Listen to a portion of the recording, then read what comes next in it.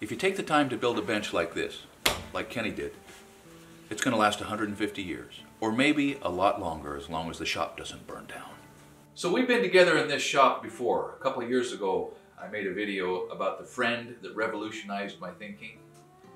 In this shop and in the house that this friend built out of this shop.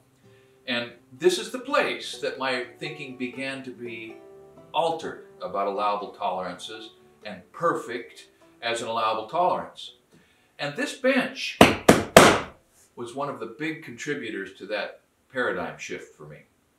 You might remember that when I was in here a couple of years ago, I made the observation that I've long appreciated shaker style workbenches like this, but I didn't think I could build one. Well, guess what? I'm fresh out of excuses. I've got Kenny. He can tell me how. He can show me how. I have the fine woodworking article that he used to develop the bones and build this bench 30 years ago, you said? 30 years ago you built that? Almost. Yeah. Almost 30 years ago. I've got the wood, and I've just upgraded my shop, so now I've got the space and the tools and everything except the actual experience of making something like this for myself, and perhaps more importantly, for my kids and my grandkids.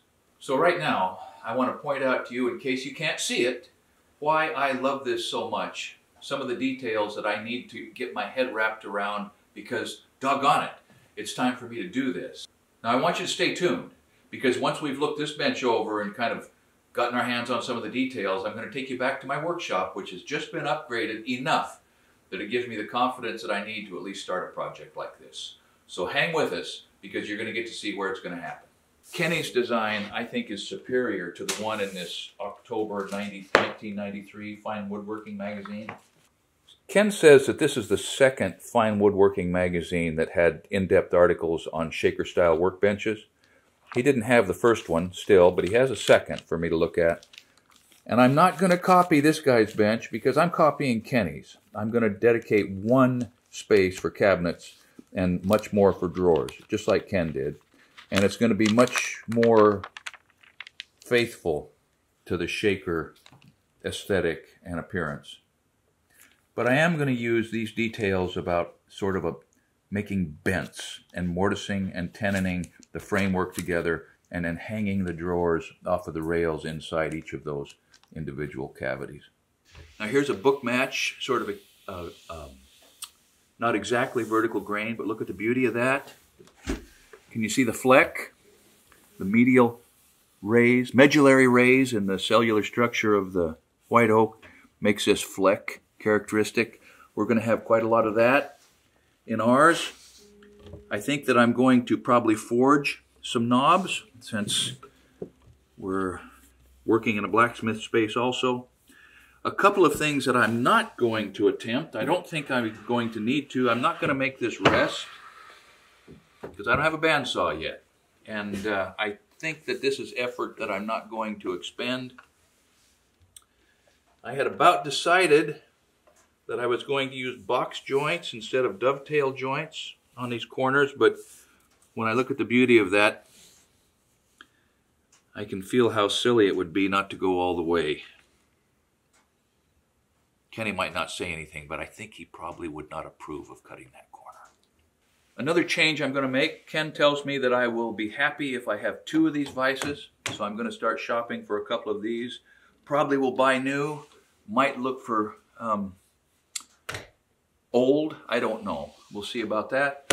I'm going to put it on he's got a 2 3/8 inch thick top. I think I might have material that'll get me 2 3/4. I mean, heavier is better on the top, I'm sure. He's got just this really cool detail on the ends. Can you see that massive dovetail right there? Holding this stiffener on the back end to keep any individual boards that are in this top from flexing or moving out of flat. I'm going to do that very same thing. He's got so many good ideas here for me just to copy. And imitation, as you know, is the sincerest form of flattery. Let's pull out one of these drawers and I'll show you what is maybe, it was for me, one of the most startling things to recognize. And that is that these drawers operate as smooth as glass, and there's not a bit of drawer hardware in here. It's just the smoothness of well-sanded, waxed white oak on white oak with a nice tight fit. Watch this.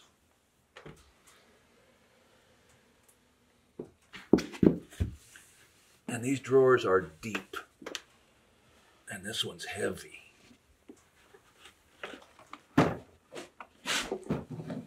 Lift with your legs, boys. Lift with your legs. See that? No hardware of any kind. Just a perfectly tight drawer, dovetailed on the front, dovetail spline on the back,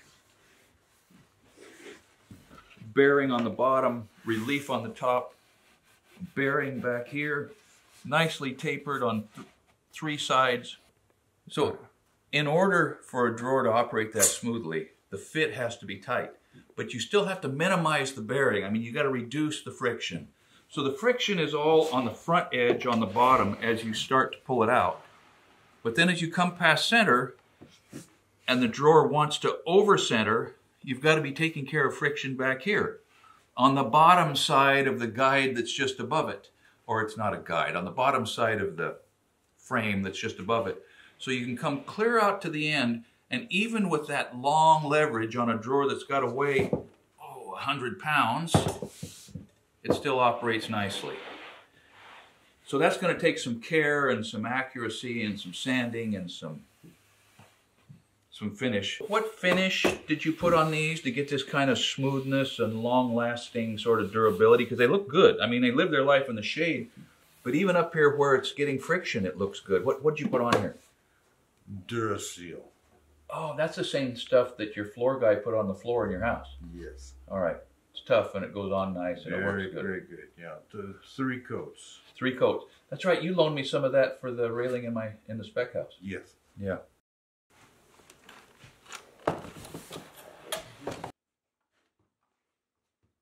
So Kenny, I look in here and a question comes to mind. What? How many chisels does one man need? They're beautiful. So if you just had to have 4 chisels out here, which would they be? Pick the 4 that you would take. These right here. Japanese. So these are a Japanese chisel.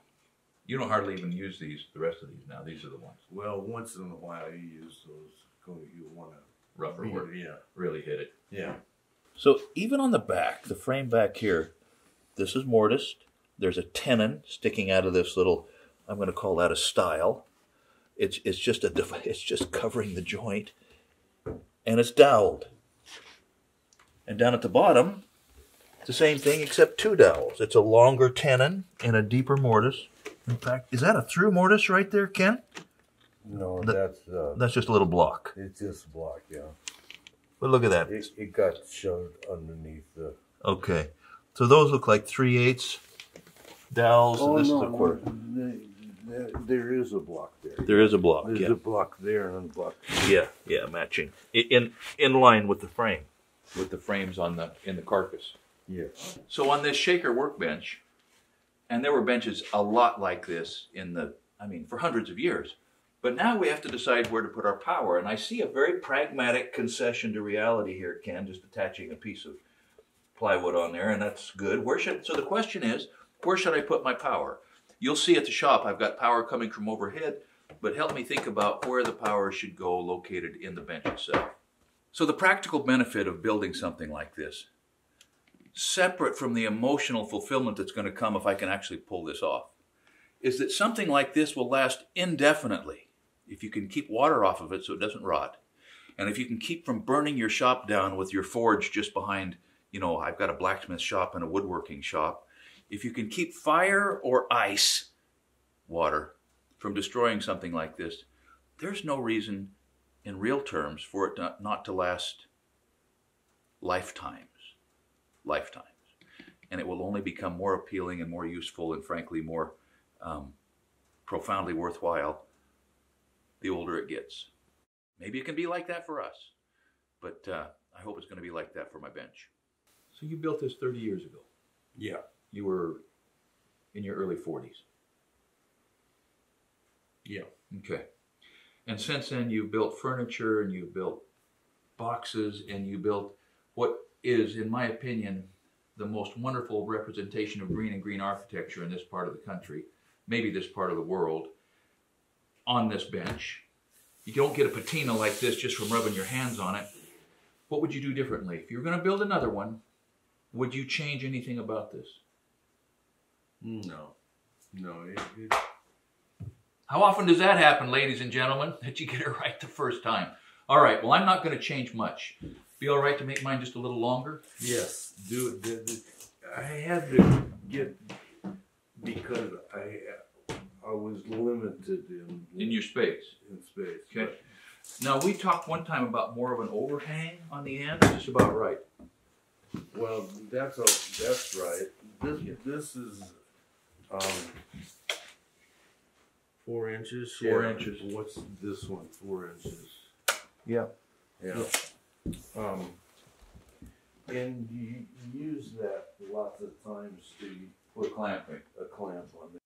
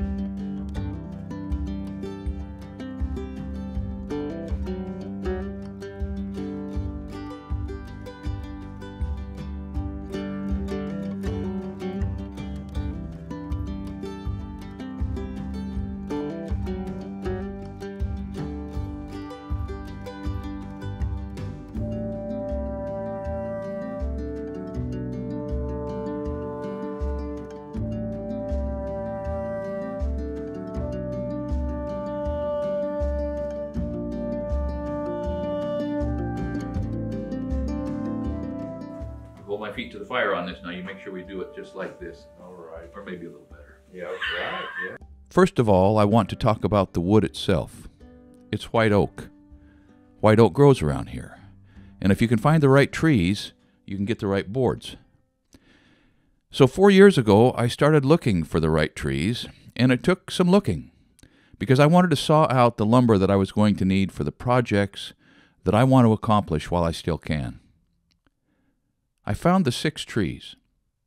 Actually, my friend Cy found them for me. About 25 miles north of here, near the little town of, believe it or not, Oakland, Oregon. And we have videos on our channel of the whole logging and sawing and drying and planing process if you're interested in how trees are turned into beautiful boards for projects like this. Now, I've mentioned this before. In fact, we've done several videos about this old shop. But as far as I know, this old barn, actually, was built in the 1950s, perhaps a little earlier, as shelter for livestock, cattle, mostly, judging by the milking stanchions that I tore out and the processed grass and water residue that pretty well filled this thing up when my dad bought it, I don't know, probably about 1983 or so. Dad used the center section to work on his trucks. He hauled peeler core for a long time. And for the last 10 years of that, he used this old building to get in out of the weather so he could change the oil and run the racks and do the other things that a truck driver has to do sometimes. And then when Kelly and I moved back to Oregon in 1994, Dad and I used that same center bay, and I expanded a little bit to work on our logging equipment. Brought in welders and cutting torches and did some fabrication and repair on the D6, the D4, the log loader, that sort of thing. Gradually, I converted it into space that I could use as a general contractor.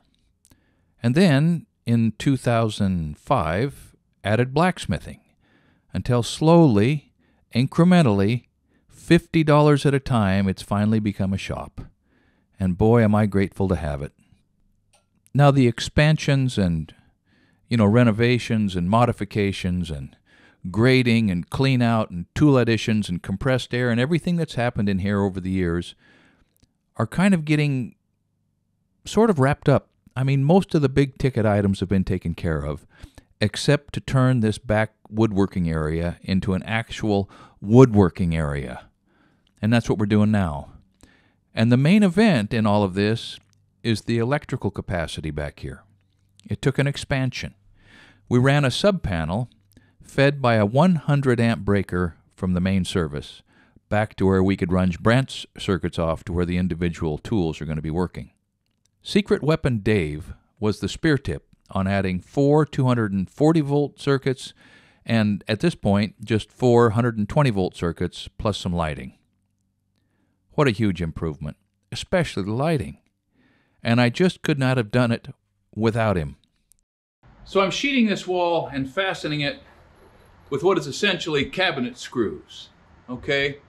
It's a cabinet screw, two inches long, and just a few fasteners really, one around the edges and almost nothing in the field, because I want to be able to take this material down and put it back over time as my wiring changes.